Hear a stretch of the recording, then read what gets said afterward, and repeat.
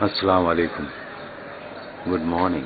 This is early morning in Azamgarh, India. One can hear the chirping of birds around. Perhaps they are wondering as to how yesterday's event is going to affect their life. Yesterday was an important day in Indian democracy.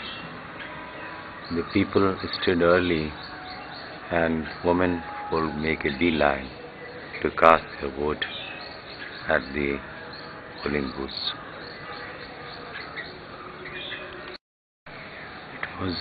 It was surprising to see a lot of women folk making a beeline and were enthusiastic to take part in the proceedings in order to elect their representative for the next parliament. We are on the road which leads to Polytechnic, where voting has taken place yesterday. This road, as you can see, is especially late, and this was actually a dusty road and throwing lot of dust for the last 2 or 3 months. But just before the polling, it has been hastily laid. This is the government polytechnic where the voting has taken place. We are moving towards the building where polling booths were established, 109 to 111, and as you can see, all the signs have been removed today, but yesterday this was a hub of activity. There were 16 candidates, quite a few of them old hands like Dr. Santosh Singh of Congress, Durga Prasad Yadav of Samajwadi Party, Ramakant Yadav of BJP, and but there was a new candidate, Dr. Javed Akhtar, who is trying his luck for the first time. He is a new entrant, fielded by Ulama Council. Approaching Dr. Javed Akhtar's house, which is in a mohalla called Lamipura. Earlier, I forgot to mention that the sitting MP, Akbar Ahmed Dhampi, was also in the fray. Actually, his party has first put up Malik Masood as its candidate, but at the last moment, Akbar Ahmed Dhampi was given. This is the gate of Dr. Javed Akhtar with posters pasted in its court.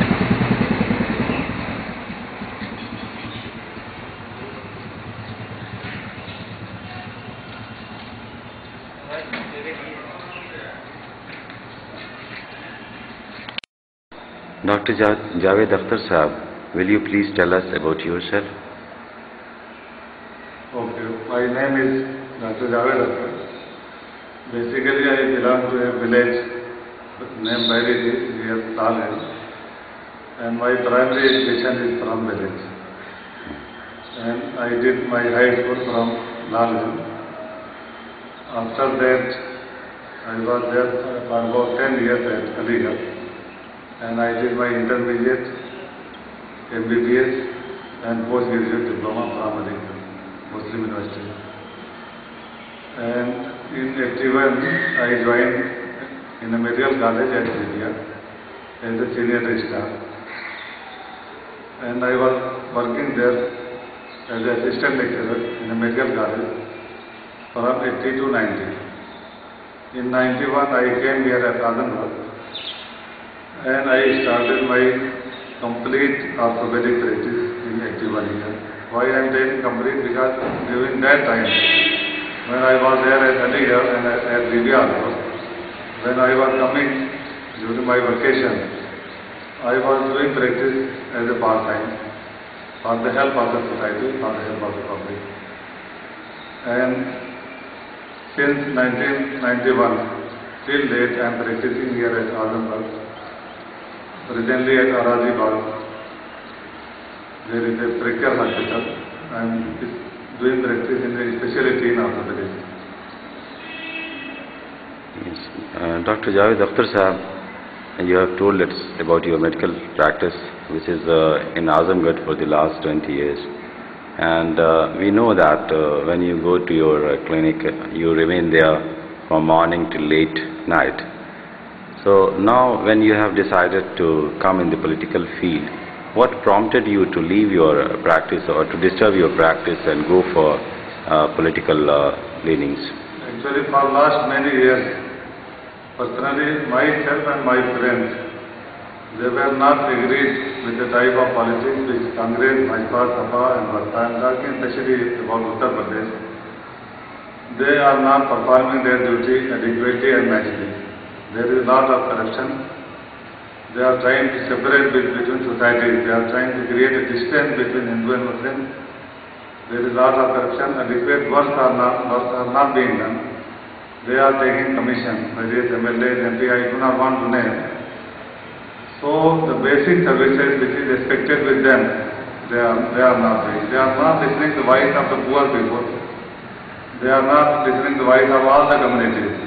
There is a certain type of people around them, and they come to the area only at the time of election. After that, they are away, either Delhi or Lucknow. So there are a lot of views and cries, and there is actually a lot of dilemma. The people, the public, there are a lot of problems. After election, they are not coming here. They do not listen to their voices.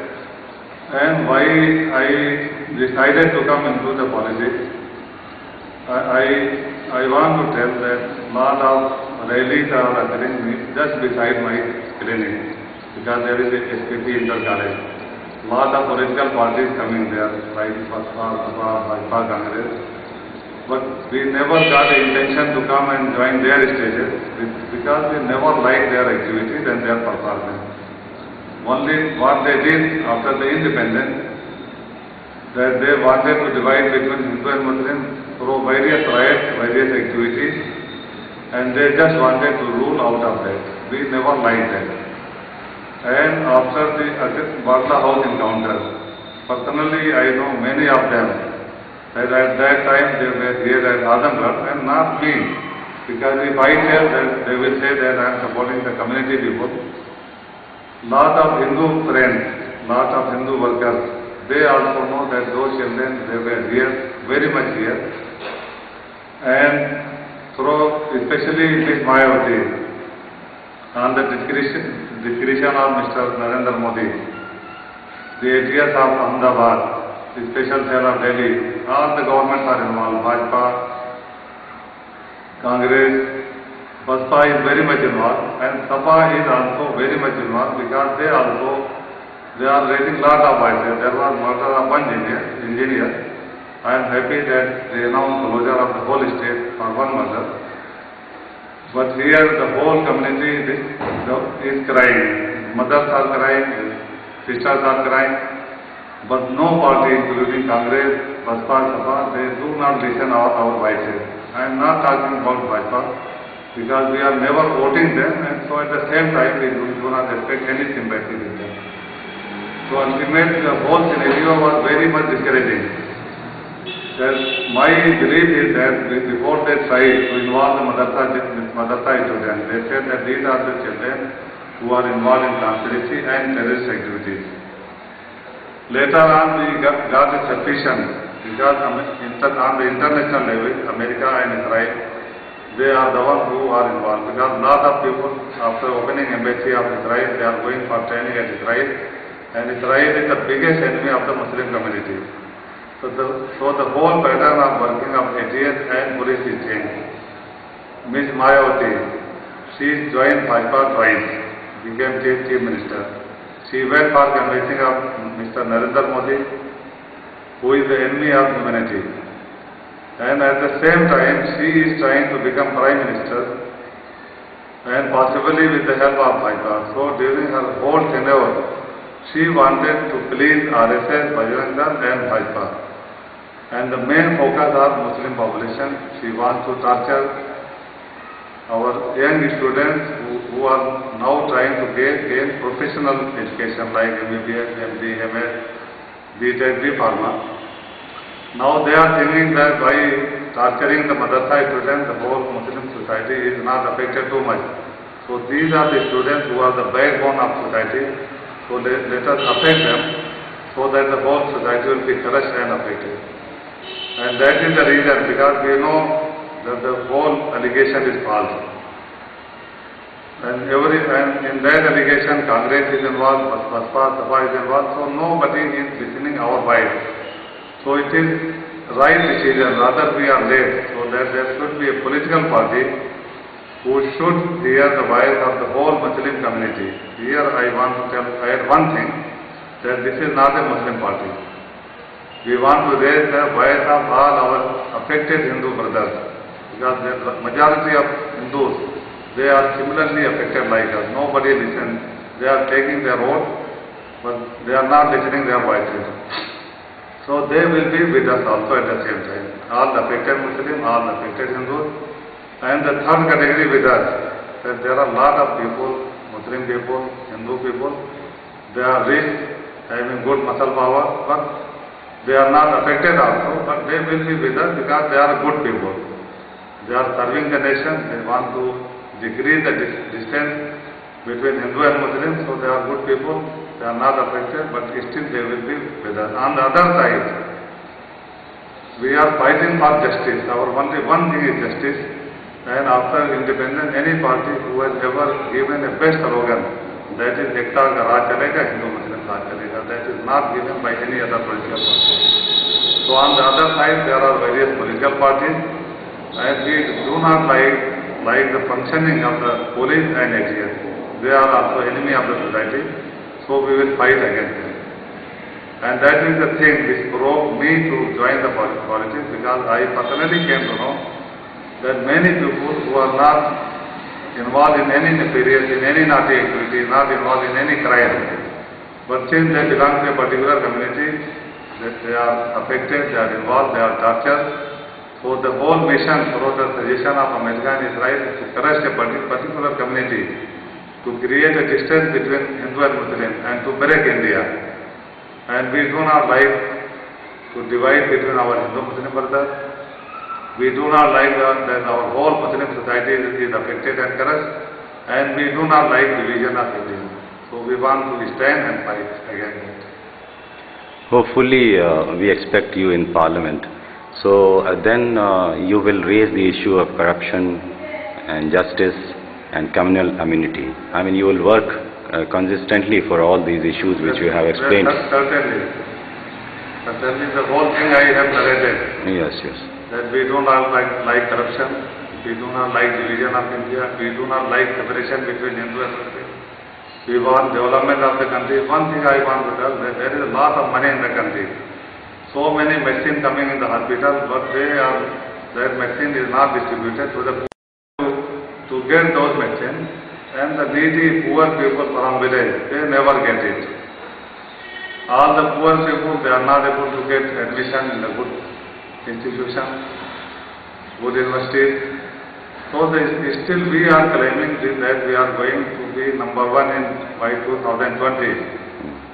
Until and unless the corruption is stopped, until and unless there is a fair judgment by the political parties for all the communities, for all the societies, for all the people existing in India, that will never happen. That is just on the paper. Only one method of getting progress and to become number one, that we should take services of all the type of people, and there should be justice in the country. We should avoid all the methods of corruption, and only then and then we will achieve that goal. This is on record that the previous MP didn't raise a single question in Parliament. He didn't take part in debates. He didn't introduce private member bill. So, do you think that you will be able to do all these things which is expected from the Parliament? Certainly, I am very happy to tell you that many journalists they contacted us during this 4 to 5 months, and I am very much pleased. I am very much happy that we raised so much questions in the periphery, not in the Parliament, because still I am not a member of Parliament. We raised so many issues. We raised so many questions in front of our various political parties, in front of country, and even our voices are outside the country also. We raised so many questions that this amount of question is never raised during their whole tenure of 5 years. So certainly we are hopeful that once we join the parliament, we will be able to raise all the genuine and all the judicious questions of our society, of our community, of Hindu brothers, Muslim brothers, and we are very much sure that we will be able to do that and achieve the justice. That is our main goal. Dr. Sahab, as a busy practitioner, you were not finding time to go around Azamgarh. But during this Lok Sabha elections, prior to this Lok Sabha election, you have travelled widely and you have gone all the nook and corners of your constituency. Can you report on the state of development of Azamgarh? Right. One thing I want to tell that is not a part of your question, but I want to tell on my behalf. That personally I am in the habit of working hard. In Libya, I had only duty of 6 hours, but still I was working at least 15 to 16 hours there without being asked. So I am doing the same job here. So during this period also I was able to manage my hospital, to see the patient. Of course, I had appointed one assistant during this time. I did my whole job taking round in the hospital, operating patients so that patients are not affected. And in future also, I will try my level best so that my basic work being a doctor, through that I am helping society, the patient will not be affected.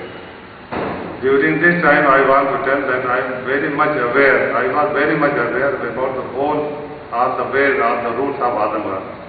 Because sometimes I used to go to see my patient even in the periphery.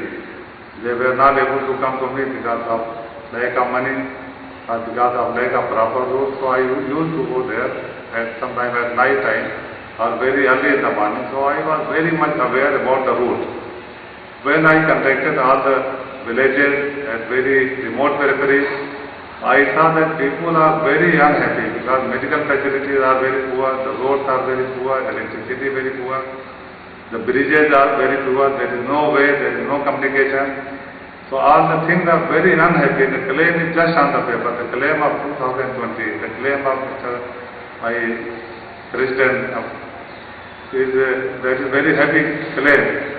And I also want that, certainly want that, but that is just on the paper. So we have to work very hard to join our people to raise the facilities, especially in the field of medicine, communication, transport. They are very much lacking and there is a lot of work to be done for them. Still that is very poor. People are not happy. But Azamgarh had so many MPs. So do you think your observation is that all these MPs have done nothing in the past?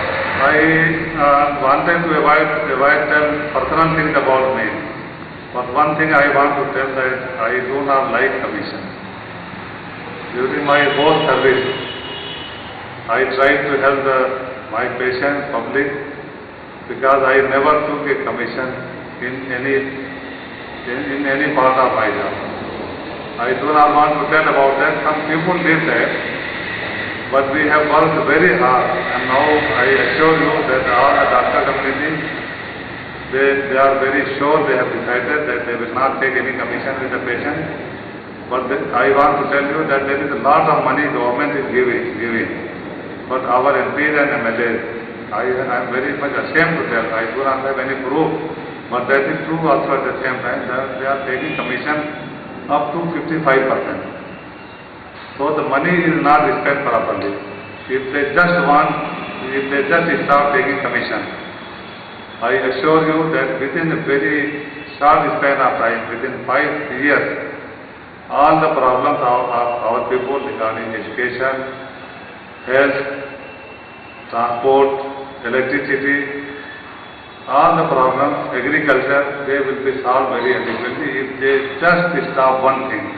If they just stop one bad habit, that is just they start taking commission, I assure you very rigidly and firmly that all the problems will be solved. And since personally I know, I am very sure about me, that at any cost, I will not take commission. I have never done in the past. I am not talking for the sake of election. I have never done it.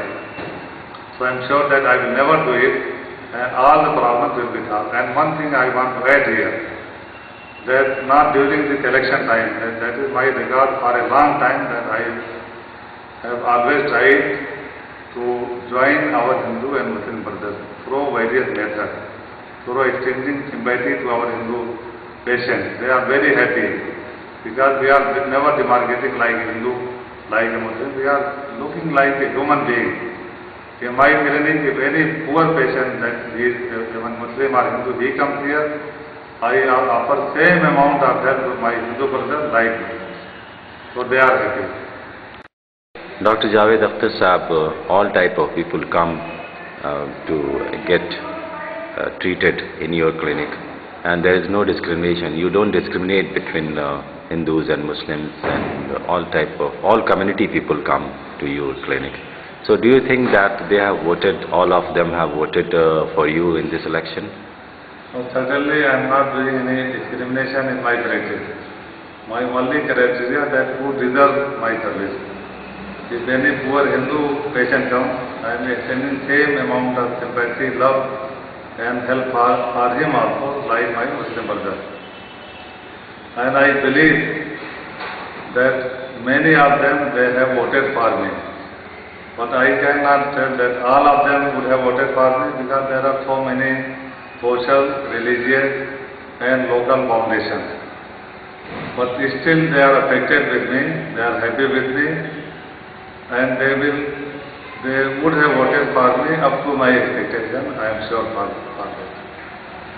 The Ulama Council which has fielded you, the name itself provokes sectarian type of things, you know.